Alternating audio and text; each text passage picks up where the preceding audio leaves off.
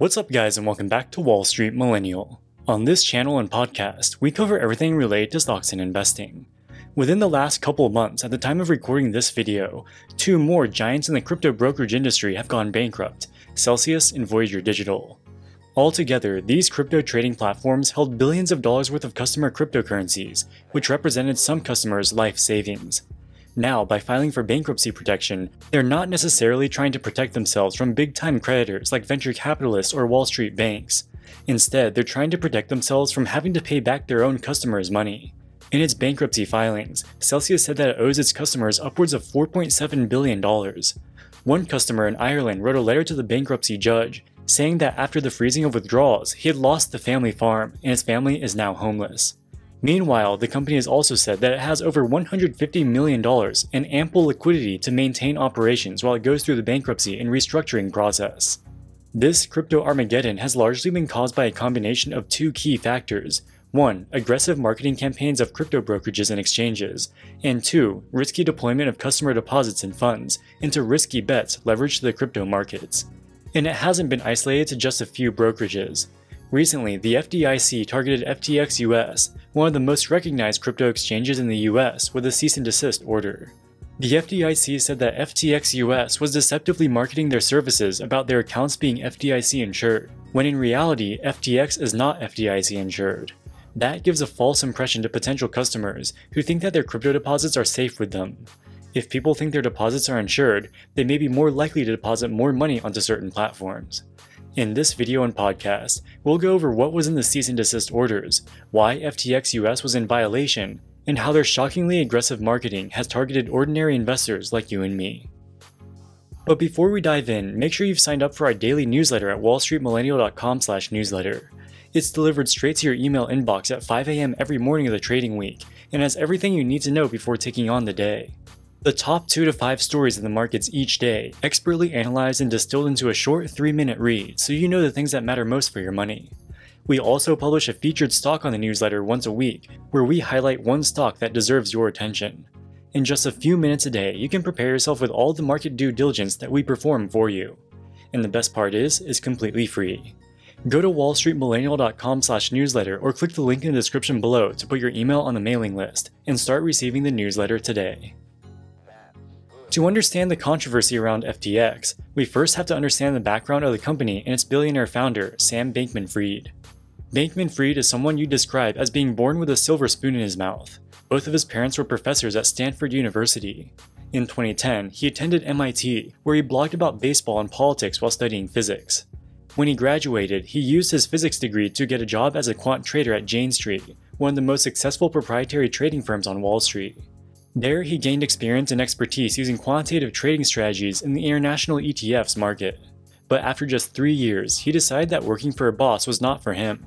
He founded his own quantitative trading company, which he named Alameda Research, and started taking advantage of arbitrages in the Bitcoin markets. In 2019, he founded FTX, a centralized crypto exchange. FTX and its American branch FTX US allow traders to bet on all sorts of cryptocurrency markets. It charges commissions on each trade and also allows customers to take out up to 10 times leverage on crypto holdings. Users can lend and borrow money and tokens from each other. For example, if you have some crypto sitting in your account that you want to earn a yield on, you can put it up for lending and FTX will match you with someone else who wants to borrow crypto. But FTX takes its own cut. 20% of the interest on margin loans goes directly to FTX's profits. So we know what FTX is and how it operates. Now we're ready to understand why the FDIC sent them a cease and desist order. Like any brokerage that operates on commissions, FTX is dependent on people trading on the platform.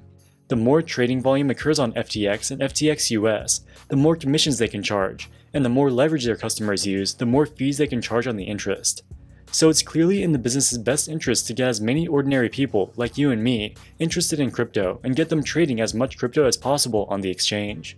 And you'd be hard-pressed to find any other crypto brokerage, stock brokerage, or any other kind of brokerage that's been as aggressive in doing so as FTX. What's the best way to target young, impressionable people with advertising? Celebrity endorsements.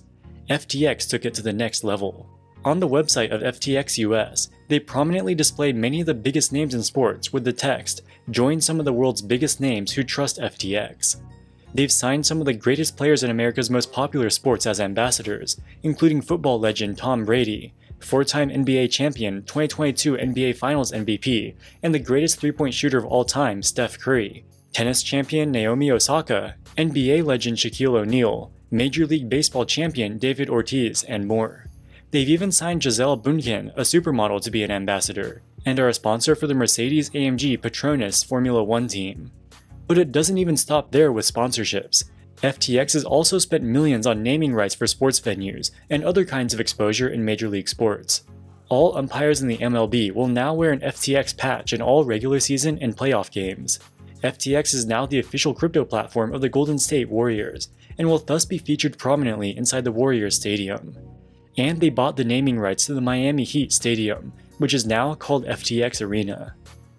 Given the star-studded roster of this ambassador class, someone unfamiliar with FTX US might think that FTX is some company related to sports, perhaps a sports drink or nutritional supplement, or maybe even a sports betting platform.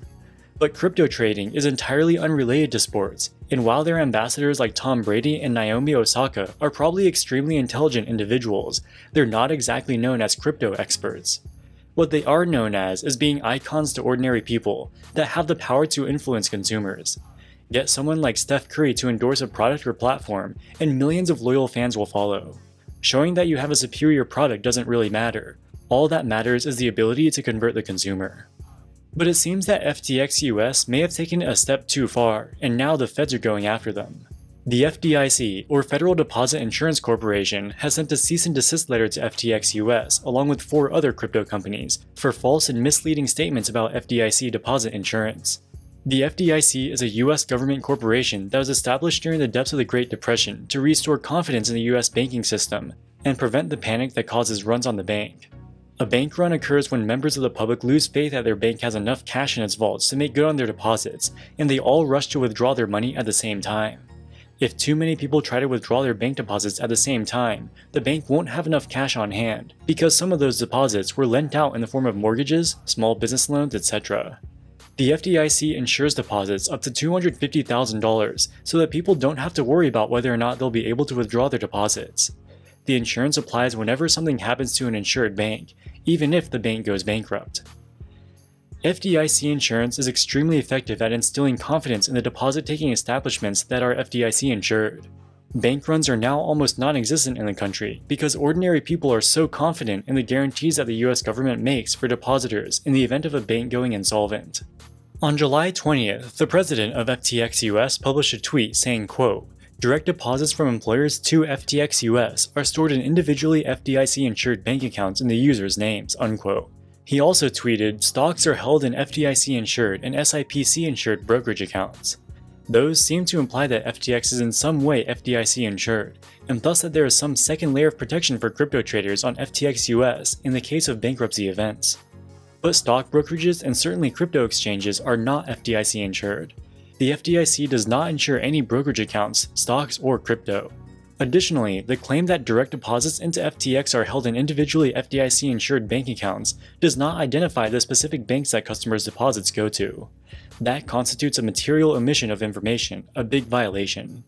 After receiving the cease and desist letter, the FTX US president deleted his original tweets and said, quote, "We really didn't mean to mislead anyone, and we didn't suggest that FTX US itself, or that crypto/non-fiat assets benefit from FDIC insurance.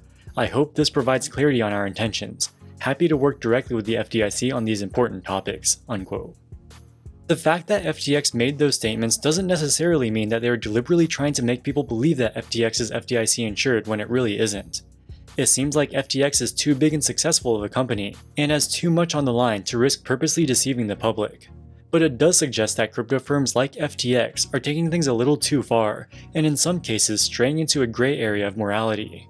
Even if they didn't consciously try to deceive people by mentioning the FDIC insurance, they definitely knew that mentioning the words FDIC insured would help convince people to deposit funds onto the platform. And we know from their over-the-top sports marketing that FTX puts incredible value on influencing its customers and potential customers. Crypto is a brand new industry that is still in the early stages of regulation. Over the coming years, crypto firms will need to learn that you can't just do whatever you want in the industry without some level of business ethics. Alright guys, that wraps it up for this video. What do you think about FTX US's cease and desist order? Do you think they were wrong to put out those tweets? Let us know in the comments section below. Also, don't forget to sign up for our daily business and finance email newsletter at wallstreetmillennial.com/newsletter. In the meantime, thank you so much for watching and we'll see you in the next video. Wall Street Millennial, signing out.